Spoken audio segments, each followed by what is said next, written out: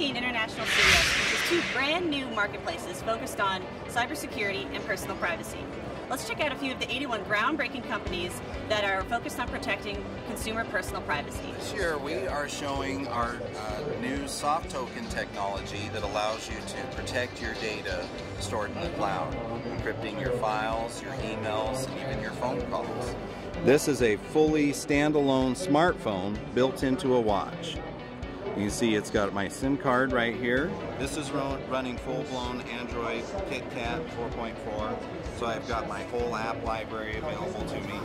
But most importantly, it's got Gold Key built in, so I can access all of those encrypted emails, encrypted files, and have complete security doing that. I can make phone calls from communicator to communicator that are completely encrypted. In 2014, the global spending for infrastructure and cloud services reached $174 billion. Hyper 3 is basically the answer to cyber fraud. I can basically change my layer of authentication every 30 seconds. Passwords and credit card numbers, they get hacked because they're static.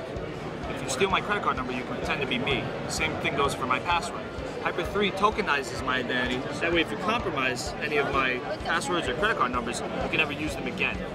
It's a Bluetooth low energy sticker. It's got over a year of battery life and it's only $20. You simply fire up the phone, tap the reader, at which point our cards pop up. I'm going to choose my credit card, at which point I'm prompted to swipe my finger. When I swipe, I release a biometric token up to the cloud where Visa processes my transaction. What that means is if this machine is hacked, or if my phone has a virus, that token can never be reused again.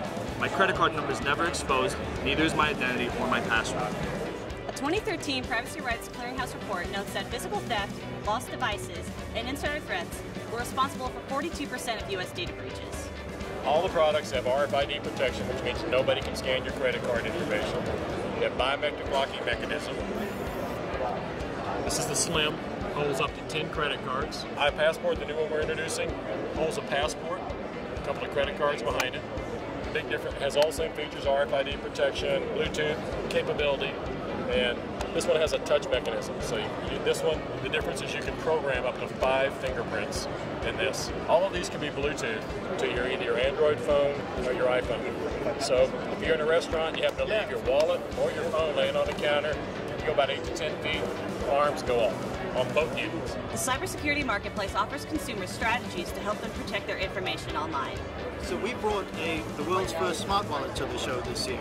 It's a brand new innovation where you can securely store tens of thousands of cards on a real physical electronic wallet, and it's protected so that if you lose your wallet, you don't lose all your personal information. So you can only access it with either a voice biometric or with a PIN, and then what you do is you select a card, and we have one single card here called a Rocket card, and that's that card will take on the characteristics of any other card that you choose to use, and you swipe it just like a regular credit card. But there's no identifying information here, so again, if you lose it, you don't lose your credit card. The Personal Privacy Marketplace offers consumers cybersecurity solutions that provide peace of mind in this technology-driven world. So it's a case that simply attaches to your phone and then works with an app on your phone.